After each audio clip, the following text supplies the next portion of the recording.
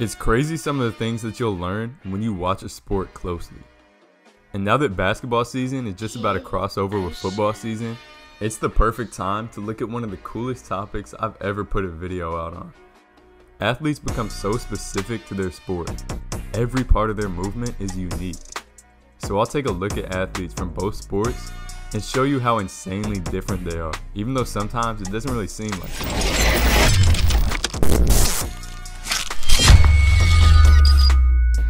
So first, let's take a look at the jumping in each sport, getting off the ground vertically.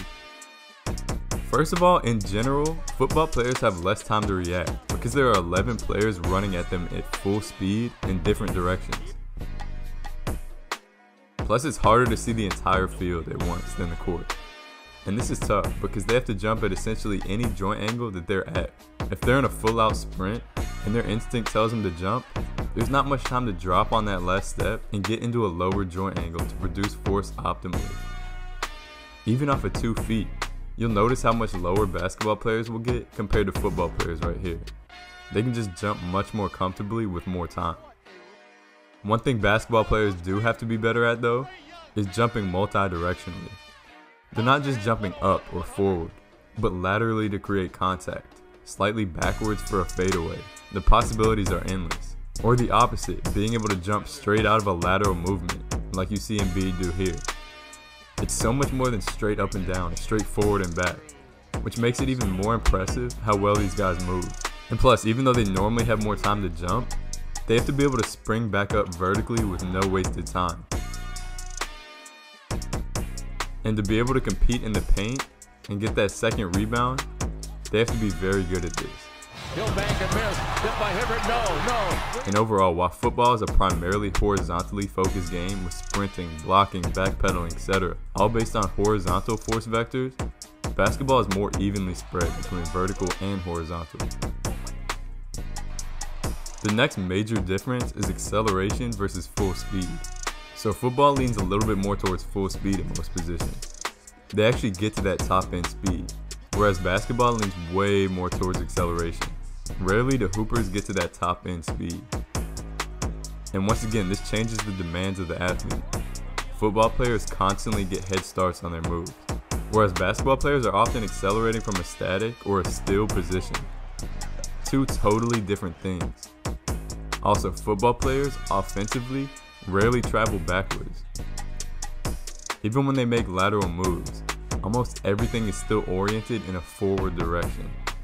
And this is because if you're not moving up the field, you're literally going against the goal of the sport. But on defense though, especially DBs, their movement patterns are way more similar to hooping. They start out moving backwards, then have to break out of it. Any direction of movement is fair game. And that's why they're such good defenders in basketball most of the time. It's annoying as hell to play against a DB defending you in basketball. And that makes sense.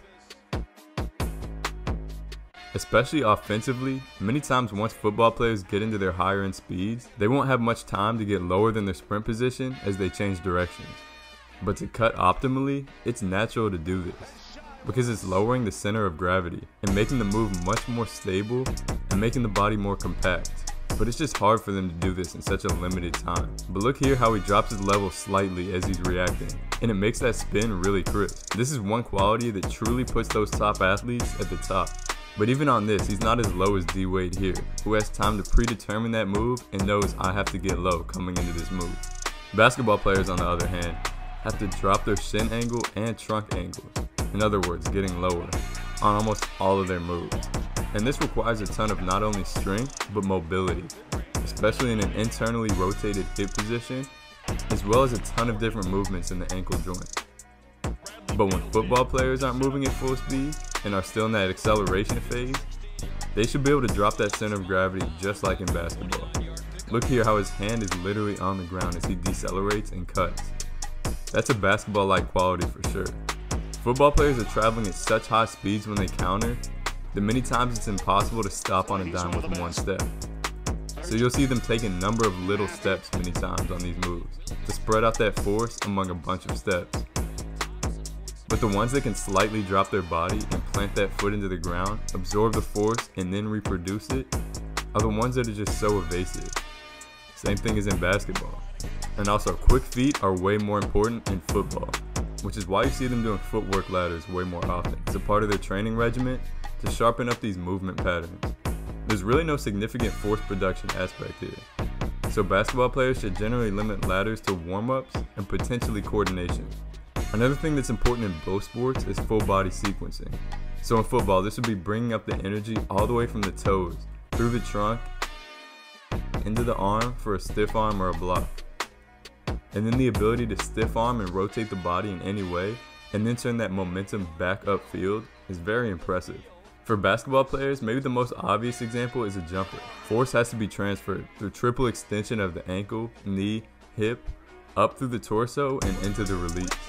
And also in both sports, even without contact, players put themselves into a ton of injury-prone biomechanical positions, especially because both are predicated on sprinting forward and combining it with lateral cuts. And this leaves a ton of possibility for an ACL injury, which occurs when the knee essentially internally rotates and turns inward like you see here. So both athletes have to be adept at doing these movements safely and having that strength to be able to resist these cutting forces.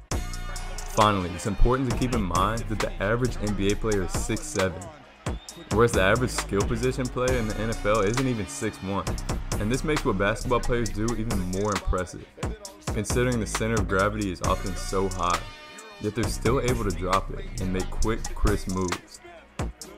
Plus, being so tall, it scientifically should take longer for these guys to generate force, but yet you see so many hoopers who are 6'7" plus with 7-foot wingspans still getting off the ground insanely quickly. It almost doesn't make sense. And I'll save this for another video, but part of what makes hoopers so impressive as athletes is that almost everything has to be synced up with skill movements, like dribbling.